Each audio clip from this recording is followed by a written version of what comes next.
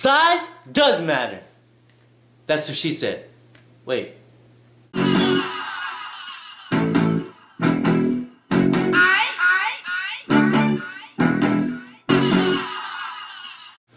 What up, all you fish tank ninjas?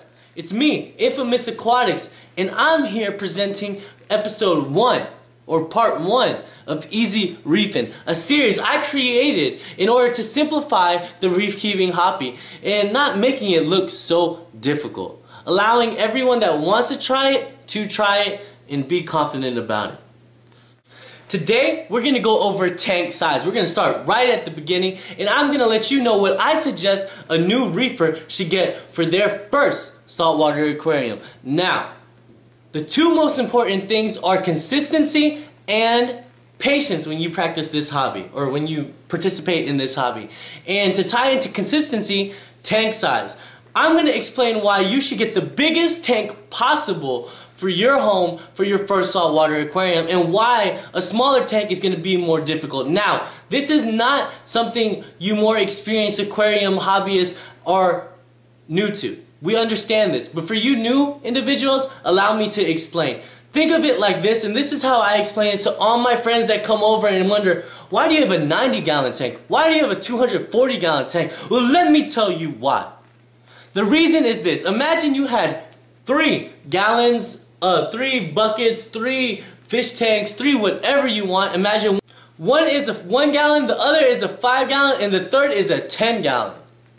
Alright, now imagine you put your hand, arm, basketball, allow your kid to swim in each one of these tanks. Alright, think of the percentage of water that's being displaced. Okay, now when you look at the smaller tank, the percentage of water is going to be way more than it is going to be in the largest, in the 10-gallon bucket. Alright, this example shows you that even something small going wrong in the larger aquarium is going to cause much more damage in the smaller aquarium. Alright? That is why I suggest you get the biggest one you can. That doesn't mean get a 240-gallon monster of a tank. The reason why I'm using the 90 gallons is because that 240 gallons is too expensive. Now, I suggest that you get a 75 to 110, 125 gallon reef tank for your first one. Alright, that's just to make it as consistent as possible. The more water volume you have, the better. Now, get the biggest one you can afford. Alright, if you can get, the biggest thing you can get is a 40 gallon, get a 40 gallon. A 30 gallon, get a 30 gallon. What I'm simply saying is, get the biggest tank you can afford for your first reef tank. Alright, don't pay attention too much on getting all your equipment right away. Because the second thing you need to practice in this hobby is patience. The second thing is patience. So be patient. Understand that it's going to take a month or 2 before you actually even get fish into this tank. So that's it for part 1 of Easy Reefin.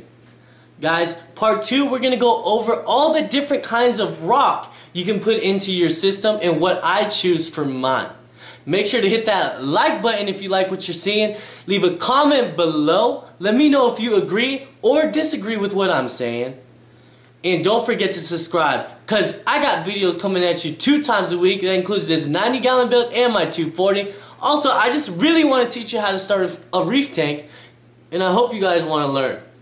Now, don't forget to do amazing things like teach a chimpanzee how to take care of a puppy, so chimpanzees can start adopting puppies, because lots of puppies need to get adopted.